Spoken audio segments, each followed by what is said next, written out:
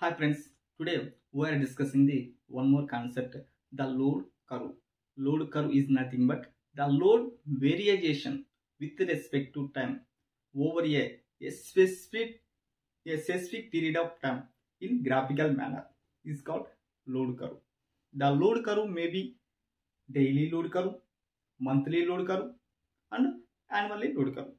But the monthly load curve updated by the daily load curve and annually load curve updated by the monthly load curve. That we can show the picture how load curve is available.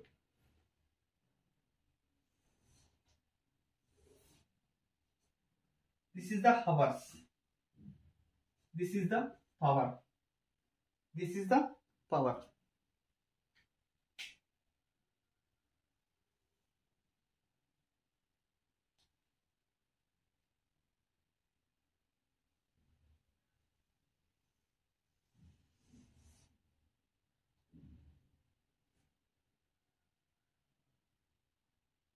This is the last 24 hours. This is the 0 hour, 0 power and 0 hours. This is the power in megawatts. Power in megawatts. This x-axis is the hours. Y-axis is the power. This is called base load. This area is called as base load area. This area is called as peak load area. Peak load area. This area peak load area. This load is called base load area. In this base load comes under the thermal power plant, hydro power plant, nuclear power plant. These three comes under the base load. Big hydro plants only comes under this base load. Only big power plants. Here gas power plant plus non-conventional all power plant comes under this peak load area. In this base load, one more is coming geothermal. In base load, one more plant geothermal power plant. Geothermal power plant comes under this base load. This and this, these two are called odd man power plant, odd man out power plants. Basically, the gas power plant is the conventional power plant, but the geothermal power plant is the non-conventional power plant. Both are interchanging. This is going to that, that is going to this. That's why these two power plants is called as odd man power plants. These two power plants is called as odd man power plants. Odd man power plants. Basically, this is the graphical load curve. This is the graphical load curve. Maybe positive slope, zero slope, or negative slope. Three types of is available in this graph. For example, this is the zero slope. This is the zero slope. This power plant is called nuclear power plant. Nuclear power plant comes under this zero slope power plant. Zero slope power plant comes under the NP. Nuclear power plant comes under the zero slope. Three types of slopes is available. One is the positive slope, zero slope, and negative slope. Based on load, it will come in. It will come in.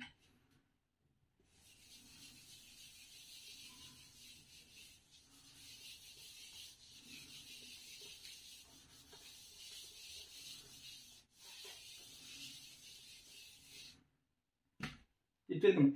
Basically, actually, the nuclear power plant and the thermal power plant is similarly comes under the base load. But in hydro power plant, in real time, a big hydro power plant it goes to base load. But some small hydro power plant goes under the peak load. Peak load purpose we are using this hydro power plant.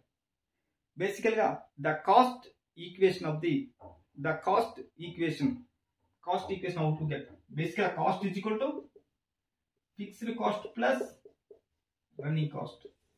fixed cost plus running cost. Cost equation C1 is equal to Rs rupees A1 per kW plus B1 paisa B1 per kWh. C2 is equal to Rs A2 per kW plus paisa B2 per kWh. These are the cost equations of C1 and C2.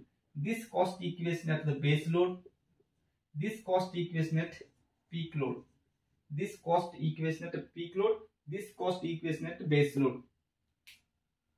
Basically this A1 is greater than A2, B1 is less than is B2. In base load,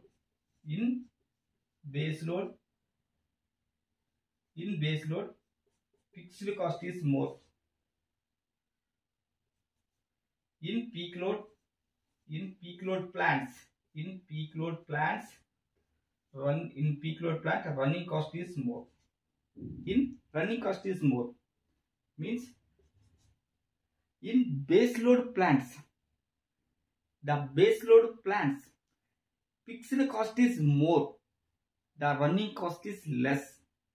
In peak load plants, the fixed cost is less, the running cost is more. The total cost equation C is equal to the total cost equation C is equal to C1 plus C2. We will get minimizing this cost. The total cost C is equal to C1 plus C2. You will get minimize the total cost equation. You will get minimizing this total cost equation.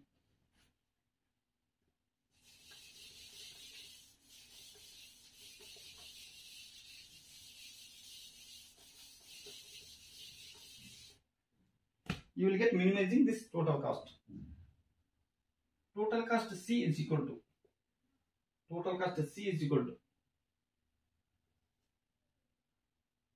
A1 P minus P1 plus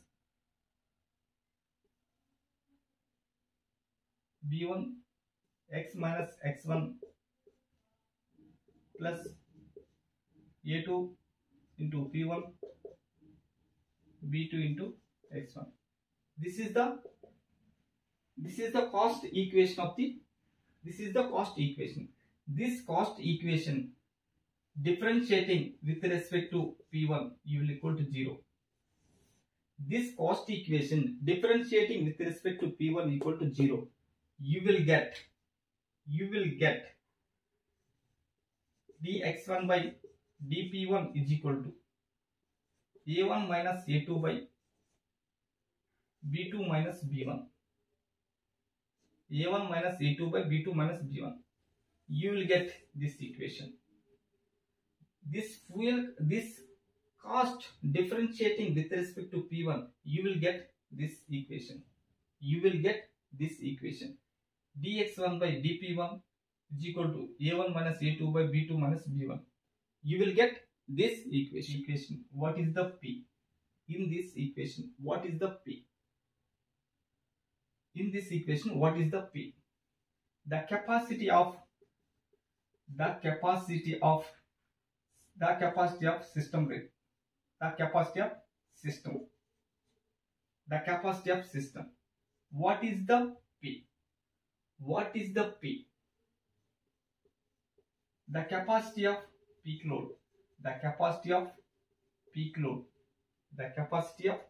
peak load.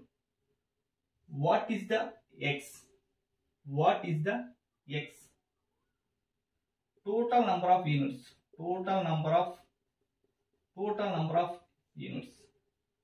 What is the X1? Number of units in peak load. peak load. Finally, what is the P minus P dash is called the capacity of base load. The capacity of base load. What is the X minus X1? What is the X minus X1 is called number of units in base load. Number of units in base load. Number of units in base load. Number of units in base load.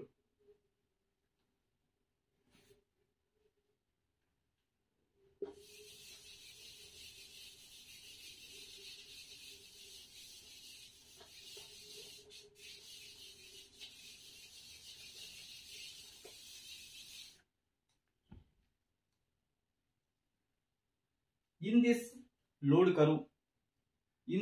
load curve, some formulas is there. With the help of this formula, you can calculate this load curve, graphical manner load curve. We can calculate some formulas. Area is equal to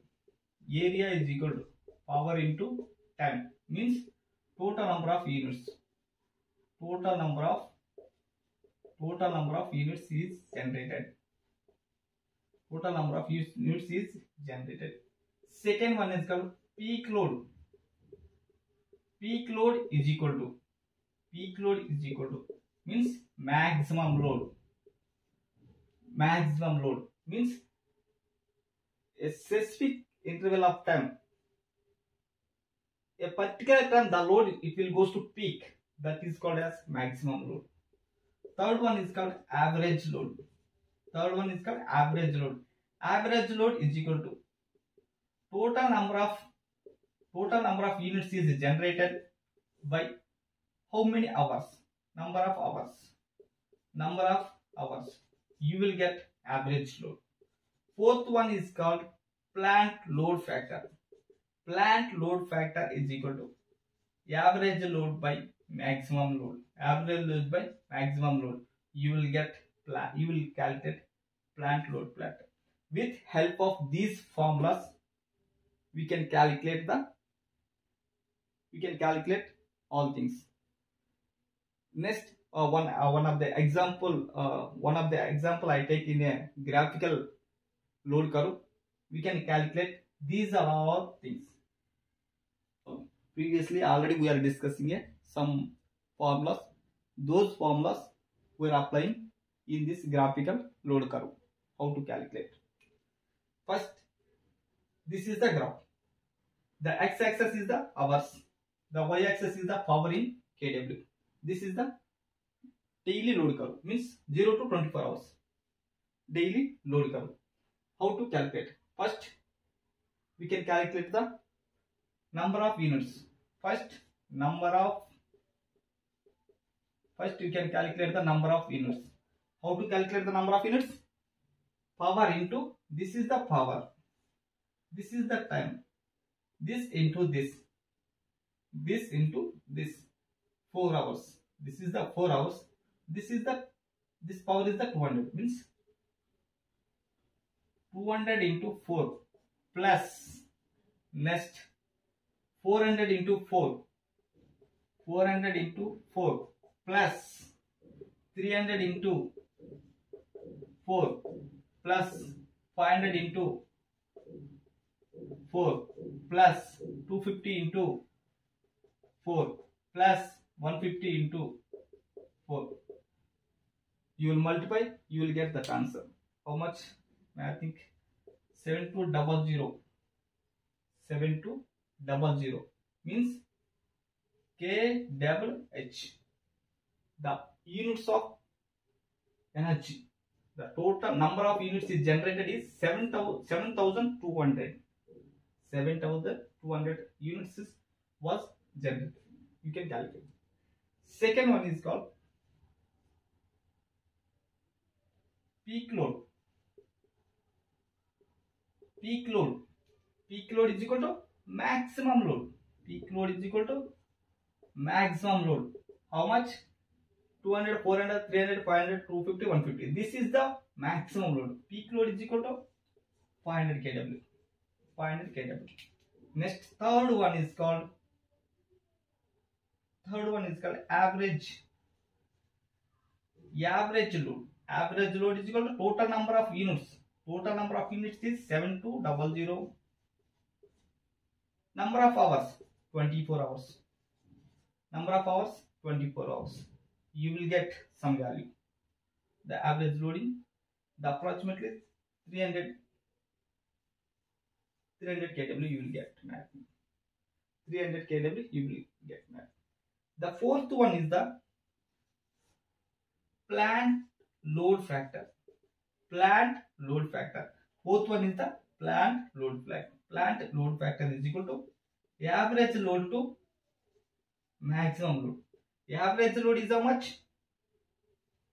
300 kW. Maximum load is how much? 500 kW. This is the 300 kW. This is the 500 kW. You will get in 0.6 or 60%. The plant load factor you will get are 0.6 or 60%. Previously already we are discussed.